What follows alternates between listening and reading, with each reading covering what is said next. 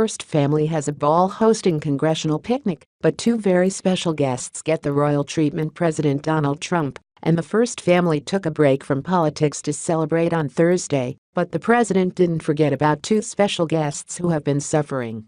The family attended its first congressional picnic and had a great time on the White House South Lawn, which was decorated to look like New York City's Central Park, the Daily Mail reported.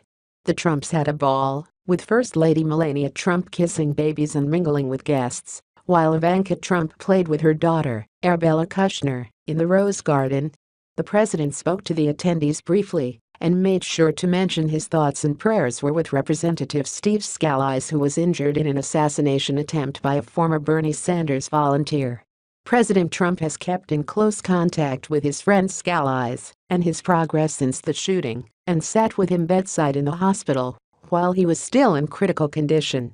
Scalise and his family are pictured below as prayers across the country went out to him and his recovery. Trump made sure to give Scalise's two children special treatment at the picnic for all they've been through.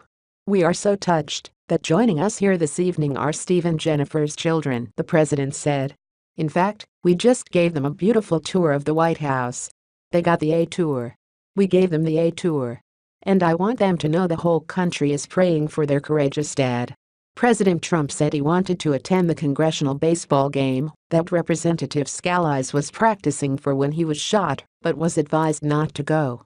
"I wanted to be there so badly you have no idea, but our folks from the Secret Service said maybe we should take a pass," he told attendees. He continued to call for unity between the parties following the tragedy. "It's our hope that the unity showed that evening can continue to grow and thrive between Republicans and Democrats," the president said. "I think we'd be doing a lot better, and I know the country would be doing a lot better. We will prove worthy of the trust the country has placed in us. I am hopeful the spirit of cooperation we have seen in recent days